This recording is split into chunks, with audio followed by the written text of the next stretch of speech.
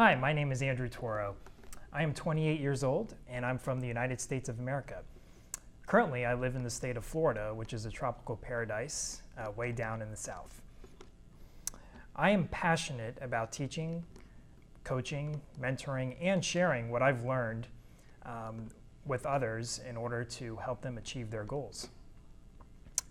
In regards to my educational background, I have a bachelor's degree in Homeland Security from Embry-Riddle Aeronautical University in Daytona Beach, Florida. And I also have a master's degree in International Affairs from Florida State University, located in our state's capital of Tallahassee. Along with my educational background, I also have some experience teaching English as a second language. Now, most of this experience was obtained while I was working to get my 100-hour TEFL certificate. Now, this process consisted of an in-class course where I learned how to develop my own lesson plans for students of all ages and skill levels for learning English. Also, I was able to teach my own ESL class using the lesson plans that I had prepared.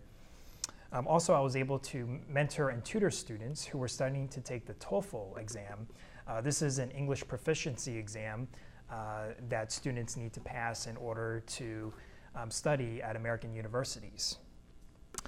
My passion for teaching English as a second language, particularly in South Korea, stemmed from the interactions that I had with my ESL students while obtaining my TEFL certificate.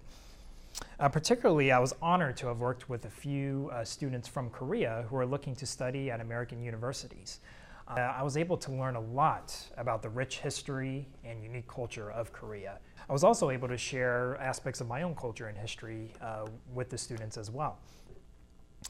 As a result, I was very impressed with what I have learned about your country and your culture, and these interactions gave me a desire to experience South Korea firsthand. Now, in order to be a successful ESL teacher in South Korea, I believe it is important to be able to adapt to the culture and the environment in which you're going to be living in and working in. And I have much experience doing that. I was blessed throughout my life to be able to travel to various different countries, whether it was through family vacations or through school programs. Notably, I traveled a lot in college when I did a study abroad program one semester, and then also an internship with the U.S. government abroad as well. Therefore, I'm passionate about learning and immersing myself in other people's cultures and livelihoods. And I will be doing the same as I look forward to coming to South Korea to teach English. My passion for Korean culture will carry over to the classroom, I can assure you, which I believe will encourage my students to exercise their passion about learning English and learning more about my culture as well. Now, in the classroom, I believe that my strength as an ESL teacher is my passion for teaching English, my perceptiveness, and flexibility in the classroom. Throughout my teaching experiences, I can say that I've been able to evaluate and address the learning needs of each individual student.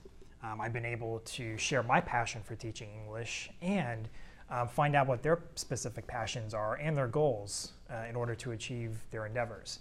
I use those passions of my students, and I focus my teaching efforts to address those passions to make the learning experience real and personal to them. And as a result, that encourages them to study more and continues to develop their passion for learning the English language.